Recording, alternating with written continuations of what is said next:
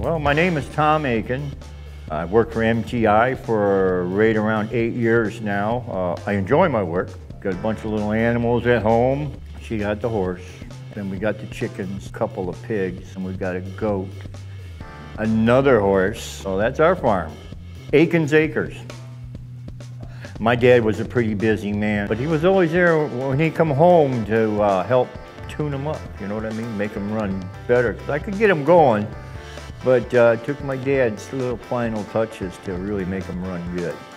I mean, I get oily and I get dirty, and I don't mind, but it's when you're on your back and it literally is dripping in your face while you're trying to get something going. That's the part I hate. But I'll get it done. Well, that's pretty easy. It's an accomplishment of being able to, you know, when you find a problem and when you can fix it and when it runs great is really a good feeling for me.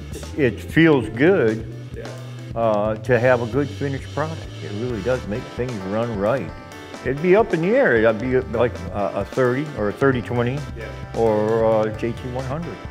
I think engine maintenance and hydraulic maintenance are the top thing, because after that, it's just small parts.